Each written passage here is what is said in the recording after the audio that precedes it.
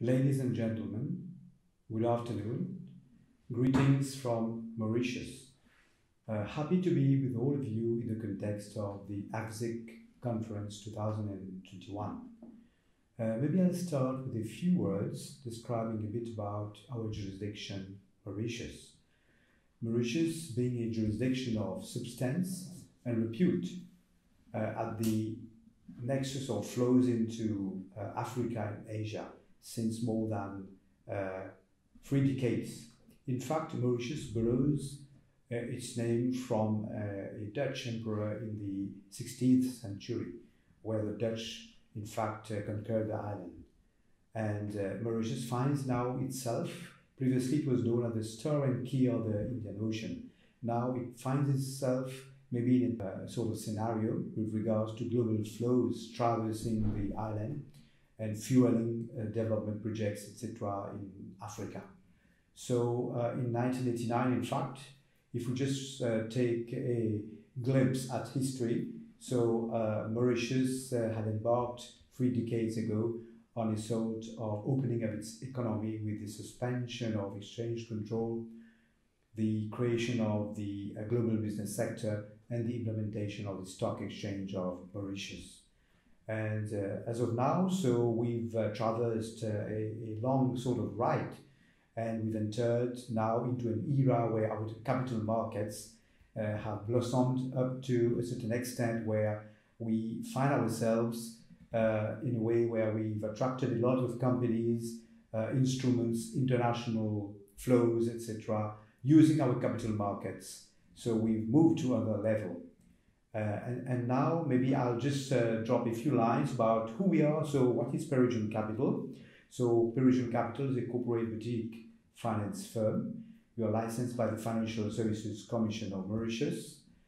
We got our advisory license when the FSC came forward with this specific license in 2017. We were the first firm to have applied and obtained that particular license. Afterwards, many others followed suit, even the Big Four followed suit afterwards by applying for that specific license. What does this license mean for us?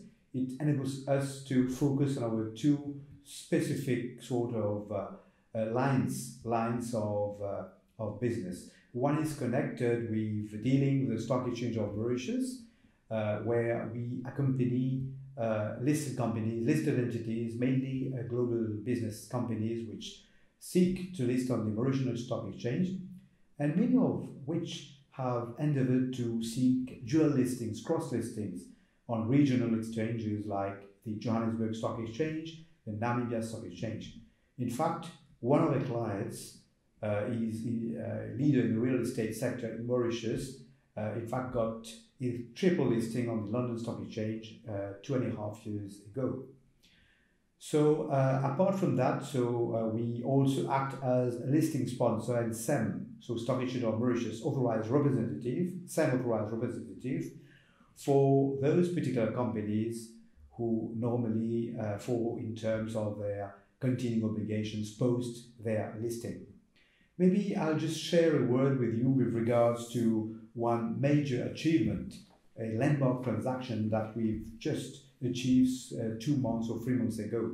In fact, it was during COVID, the second lockdown in Mauritius. We had steered the listing as co-arranger and joint placing agent for one business, global business company who had resorted to issue bonds, secured notes, to the tune of approximately GBP 85 million, or in Mauritian terms, rupees 5 billion. It was a landmark transaction amongst many others in the past 3 or 4 years since the existence of Perigeum Capital, the setting up of Perigeum Capital in year 2016. So maybe I'll just speak a bit about what do we do and maybe about some transactions where we've been involved, some landmark milestones. So Perigeum Capital, the team at Perigeum Capital, we managed to steer we acted as a sort of pioneer with regards to some very important and very interesting listings. So we were the first company to cross-list the first cross-listing of a global business company on both the SEM and the alternative exchange of the Johannesburg Stock Exchange in South Africa. It was a few years back. So also first listing and trading of shares of a global fund of the SEM, so Perigeum Capital steered that also. Another one also with regards to the first international issuer which listed on the stock exchange under a specific chapter under the SEM listing rules.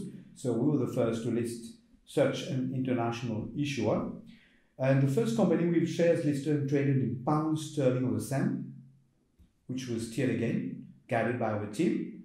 First cross-listing of a global business company on both the SEM and the Namibian Stock Exchange. This happened like, I think about 4 or 5 years ago. The first renewable company, energy company to list on the Stock Exchange of Mauritius, so it's our client. And we also had the first listing of a Mauritian domicile company on the main board of the London Stock Exchange. I think I referred to it previously. And also we were our team, we were involved in the listing of one of the largest South African financial services company on the Stock Exchange of Mauritius. We also steer other transactions on the Stock Exchange of Mauritius.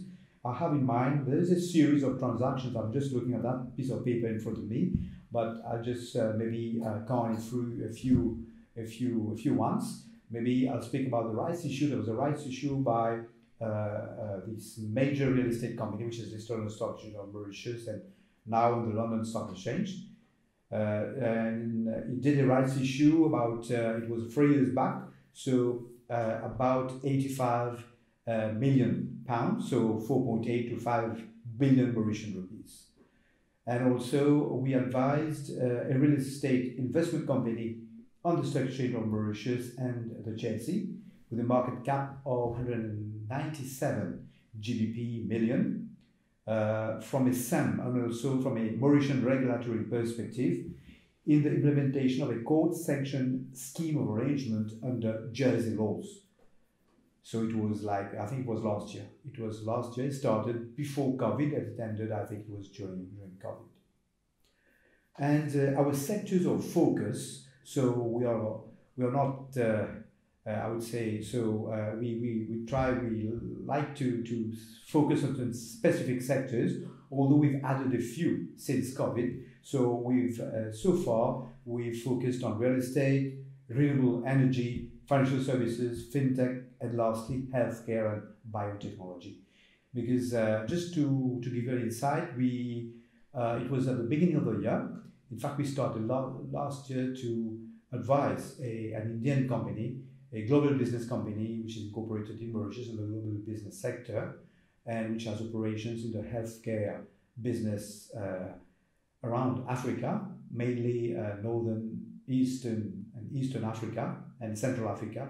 So we've managed to steer that listing on the Stock Exchange of Mauritius. The listing was accomplished in February 2021. And now we have a few also candidates in the pipeline which intend to seek listings on the Mauritian Stock Exchange. They emanate from fields like the healthcare, financial services, and others also. So apart from that, as I said to you, so we have a full-fledged team with regards to corporate finance. So we do the bread and butter corporate finance, so corporate restructuring, business valuation, business modeling. And apart from that, we also advise on capital raising. So I also spoke about this bond issue, which we steered during this year for one of our clients in the business sector, which was a landmark transaction. But apart from that, I would say that we are guided also by our team, our whole team, apart from the fact that we try to leverage on our network in Mauritius and into Africa, especially the sub-Saharan Africa. But apart from that, also we have certain very core values which are centered around passion, integrity, commitment, innovation, connecting. As we like to say, so we are committed in delivering quality services and innovative solutions to our clients. We always put integrity at the forefront of our actions. We are driven by passion in providing businesses with a professional representation and insight that they need. Our team of professionals use their skills and expertise to connect like-minded individuals and firms. I think, ladies and gentlemen, this is what I wanted to share with you, a bit about Mauritius, about the jurisdiction and the region, and also about our firm, Perigeum Capital, which is a corporate finance advisory firm, which exists in its legal form since 5 years. And I myself, I hail from the stock exchange where I've been the head of listing for many years before joining the team here in Perigeum Capital. So thank you very much, and I wish you all very good and bright and insightful deliberations during this very auspicious conference in London. Thank you very much.